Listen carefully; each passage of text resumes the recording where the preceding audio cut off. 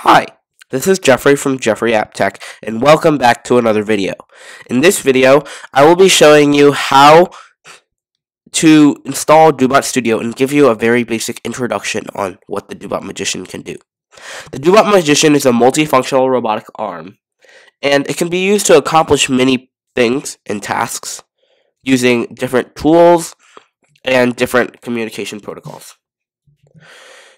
For example, there are some basic features such as drawing with a pen. There's laser engraving, not cutting, sorry. It doesn't have enough power. There's also 3D printing. There is picking up things with two ways, suction cup and gripper, which both use air pressure to pick up things and move them around. And you can put a Dobot combined with some extra things, such as a vision kit, which gives your Dobot vision, and you can do things such as pick up objects of different colors, and you can move them around and tell the Dobot where to put them. There's also sorting blocks using a conveyor belt with two Dobots, and there's also this thing called a linear rail, which kind of works like a factory. It gives the Dobot not just moving around stationary, it gives the Dobot a linear look because you can move around on a slide. Anyway, I think those are some of the basic features. There are more complicated ones, such as if you're that advanced, you can use second development by, for example, you can use your phone, program an iOS app to control. You can control using Arduino.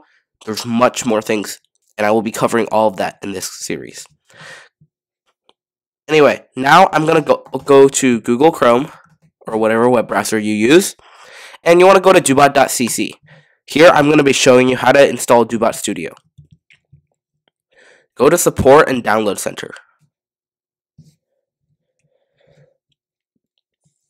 Then, you want to scroll down, and it should be in Dobot Magician for you.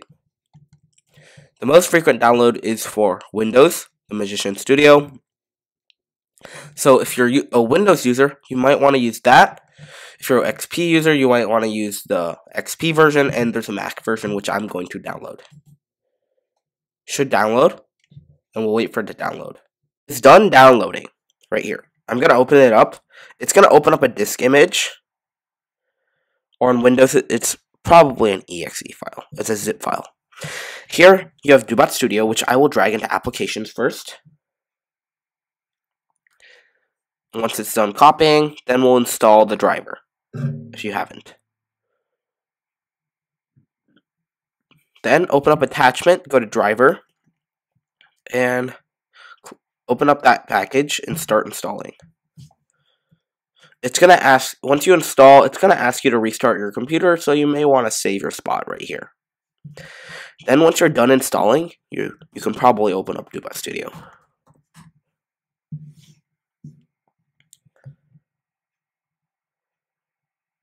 It's going to verify first time.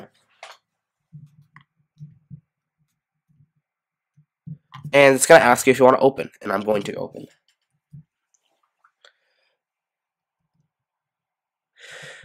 Click on Allow if it's going to ask you for that.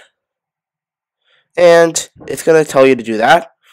I recommend doing that and then pressing X. And you should get something like this. That's the Dobot Studio. Anyway, that was that video.